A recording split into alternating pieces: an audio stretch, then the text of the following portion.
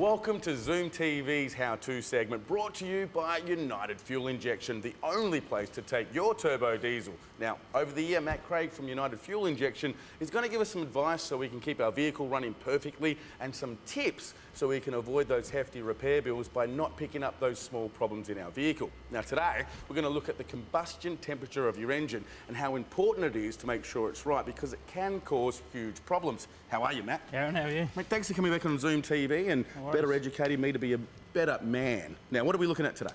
Today we're looking at pyro temperature, or exhaust gas temperatures, as some people may know it. So say, Matt, we check our combustion temperature and it's high. What problems could it cause?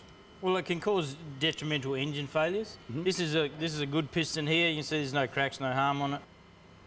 This piston's obviously been running with high pyro temperatures. Okay. It's cracked. You know, down the side there's some visual scoring on the side of the piston, to the point where it burns a hole in the piston, you know, cracks the piston all the way down, terminal engine failure. When the diesel and oxygen ignite, it gives a certain temperature. That's what, you know, makes power. If that's too high, then this is the end result. We find there's a problem. How easy is the fix?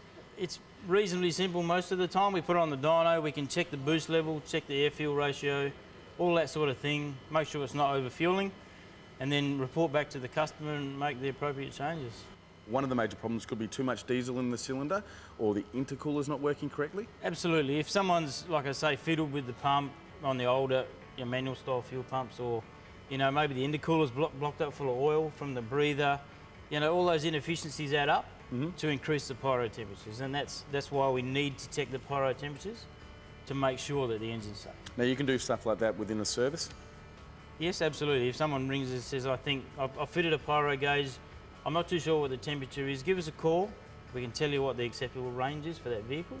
And if it's inside that range, then that's fine. But if it's outside the range, we can get it in, check all the basic things like boost, over-fueling, you know, like the intercooler's clogged, and go from there. Now, Matt, if anyone wants a pyro gauge, can you take care of it? Absolutely. Just give us a call or call in and we'll get one organised. Okay, now it sounds like a very cheap fix for what could be a major repair. Absolutely, mate. $500 or $600 for a gauge as against a $10,000 engine rebuild. Cheap in my way. Easy decision as far as I'm concerned. Now, if you want to know more, go to unitedfuel.com.au or follow the links from Zoom TV, or even grab our free iPhone app. Matt, thank you very much. Thanks I feel again. like a better man already. Thanks, mate.